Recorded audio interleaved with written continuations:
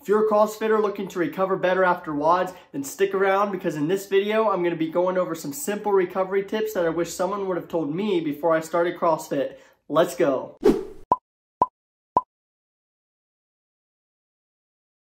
Hey, my name is Michael Groff, and the goal of this channel is to help new CrossFitters get fitter, faster, and stronger in the sport. I review CrossFit related products as well as provide tips that have helped me in my own CrossFit training. So if you're a CrossFitter looking to increase your performance, consider joining the team by subscribing and hitting that notification bell. So before we actually get into the tips, we have to first distinguish the difference between active recovery and passive recovery. In a short answer, you would be doing active recovery when you're cooling down after a WOD by doing some light rowing. An example of passive recovery is when you're sleeping. When you're sleeping, your body uses that time to repair its muscles, among a lot of other things. And while it's very important that you prioritize both forms of recovery, in this video, I'm going to be giving tips on active recovery.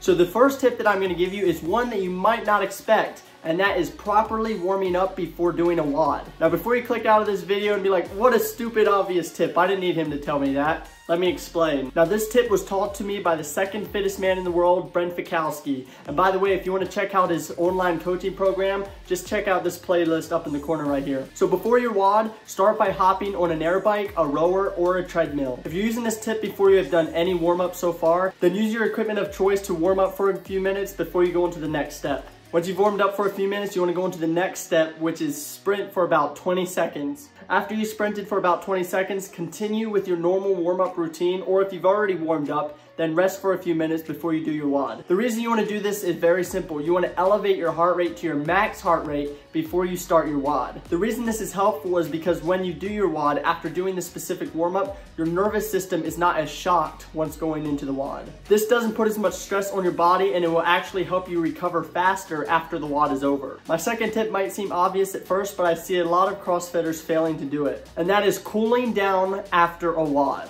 Tell me in the comments if this following example resonates with you or you've seen someone do it. Okay, so you just finished a WOD and it feels like the hardest WOD you've ever done in your life. You're laying in a pool of sweat, and at the moment you're just questioning your insanity on why you ever put your body through this torture. After the WOD is over, you might go to the restroom or just stand around and talk with your fellow CrossFitters on just how ugly that WOD was and what you could have done better. And then after you're done talking, you leave the gym, get in your car, and continue to go on with your day. Tell me in the comments if that seems familiar. But the problem with that is you're not actively cooling down after your WOD. A lot of new CrossFitters, me included when I just started, fail to realize that recovery starts immediately after your workout is over. Immediately after your WOD is over, you need to be thinking how you can optimize your recovery so that you're good to go the next day. And a practical way to do that is after a WOD, hop on a piece of cardio such as an air bike, a rower, or a treadmill, it doesn't really matter, and then lightly cool down for about 10 minutes or so. This helps to flush the lactic acid out of your muscles and will actually reduce your muscle soreness. Trust me, it works. Some other ways that you can do some active recovery is when you're at home, consider using a foam roller or a lacrosse ball.